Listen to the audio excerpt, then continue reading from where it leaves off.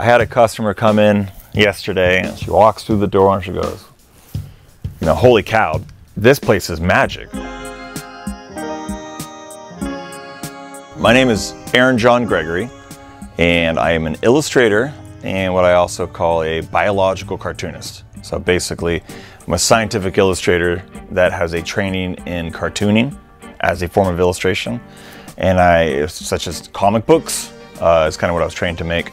And so I use that to create images of animals, both past and present, with a specialty in marine biology and paleontology. Over the years, I was able to turn that into a successful little t-shirt company called Crustacean, which we are sitting in the store of right now. This is the first official brick and mortar store here in Pacifica, California.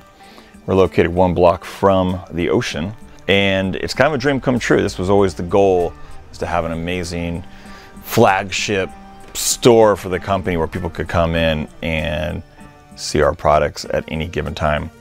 Before that, we were always a pop-up company, so we would do big street fairs and events. Now we have a permanent location that's open 5 days a week, and so it gives us a lot of freedom to sell our goods and meet our customers directly on, you know, face to face. Some of these shirts right here are good examples of drawings I've done for other things. The most special of all of these is the San Francisco garter snake shirt here. So every year there's a local elementary school called Ocean Shores, and they have a ocean research program that they do called Oceans 411. And I make a t-shirt for them to help raise money for the program, for this science program. There was a year where they were doing research in the wetlands. And here in Pacifica, one of the things we're known for is we have kind of the strongest natural population of the San Francisco garter snake, which is one of the first species of animals to be put on the Endangered Species Act. This is considered the most beautiful serpent in North America, and it actually looks just like that. It's got these blues, it's got these reds. It's incredible looking in the wild. I am a professional aquarist. So I worked in the aquarium industry for 20 years as a professional aquarium keeper, and then also as a professional aquarium scuba diver, working at both Aquarium of the Bay in San Francisco, where I was basically a glorified aquarium cleaner slash legit shark wrangler, where we had to handle sharks of very large size, 7-gill sharks on the daily. You know, that was part of my 9-to-5 job. What is the passion for this and the driving force for me to make this shop and make this clothing line and everything else? And I think it's the same thing with any creator or maker, where there is a undeniable sense and need to create constantly. And so as a kid, I manifested that a lot in just illustration, drawing, constantly drawing pictures. And then as I got pretty obsessed with marine life and aquatic life as a real young age, I'm, you know, like 8, 9, 10, I started just drawing sharks like crazy. Like that was my thing. I just drew sharks and, you know, every species I could think of out of my memory, or I'd have my big books out and I'd copy, you know, oceanic white-tip shark or a blue shark looks like this. This is our latest design. This is the newest thing I've drawn. This is a ninja lantern shark, which sounds a little bit like a made-up animal, but it's not, I promise. The reason I know this is because the woman who discovered this, Vicky Vasquez, works here on the weekends. And it's jet black, and it's bioluminescent. It produces its own light through its pores and stuff. So, of course, our shirt glows in the dark, because you have to do that. But when she discovered it, she was like, well, what do I name this shark? Because when you discover a new species, you get to name it. And so she asked, I believe, her nephews, her young nephews, hey, what do I name this jet black, deep sea mysterious shark? And they said, Ninja Shark. So what we do here with this shirt is we donate a big chunk of the proceeds to Vicky's nonprofit shark lab called the Rogue Shark Lab. And so I went to art school, and I went to a comic book art school called the Kubert School of Graphic Art. That's where I trained to be a cartoonist, you know, to be a comic book artist. But then I took that and applied it to science instead. Written by Dr. Helen Scales. So this is the first book I did with her, Spirals in Time. It's all about mollusks.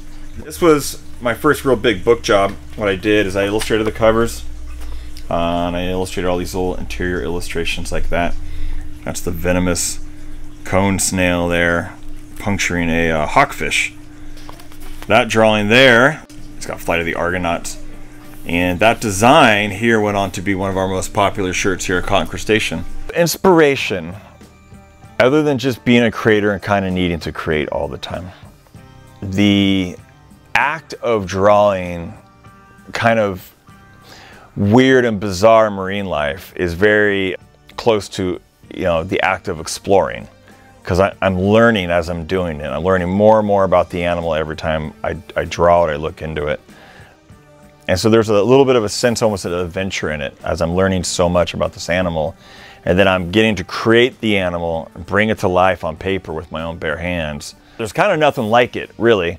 The other big inspiration, motivation for it is once I've created that, once I make it into a t-shirt design, then I get to share it with someone else. And then I get to see the wonder it instills in that person. And then followed by the avalanche of questions and everything else that they may have. And that is the ultimate thrill for me. Cotton Crustacean at its heart is a clothing brand company. And so what I like to do is create clothing that features animals that many people don't even know anything about or didn't even know existed. And in doing so, then by making that shirt and somebody walking up and going, what in the world is that? Now they're learning something about it. And that, to me, is almost my service. Like, I'm educating people on the natural world. But even more so, people tend to think of prehistory and everything that came before man as like a blur of dinosaurs, and that's it. They don't understand how much came on into the earth for hundreds of millions of years before dinosaurs ever appeared. And so, by creating this clothing company, it also acts as a wearable museum in a way. As a sole service, what we do, we provide amazing natural history themed clothing. We provide a place for somebody to come and get inspired, but also get some really cool shirts to wear, you know, that they feel good wearing. And sometimes we'll instill conversation with other people. That's one of the most common things I hear from my customers is every time I wear your shirt, I get compliments, and then people want to talk about what the animal is on my. One of my biggest inspirations for this shop, what I hope to create with this store, would be to slowly but thoroughly transform this t-shirt company and this t-shirt shop into a micro public aquarium / natural history museum / just nature discovery center. So I want to talk about and show richness of our wildlife here. There's something about just the idea of it becoming a very small little museum and nature center where it can kind of sustain itself and just exist for the sole purpose of educating and instilling wonder in people. Maybe, you know, making people look at their surrounding natural environment here in Pacifica in a whole different way. That's enough motive to keep the doors open and the lights on. I had a customer come in yesterday, and she walks through the door and she goes, you know, holy cow, this place is magic. The most unscientific term you could ever come up with, right? Magic. But there is a magic to science in the natural world. It is a feeling of magic. That's why it's so it's just so engrossing.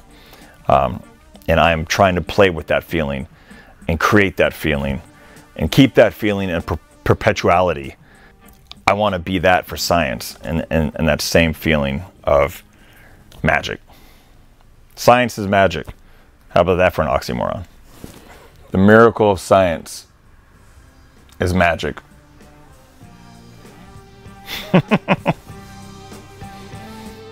Yep.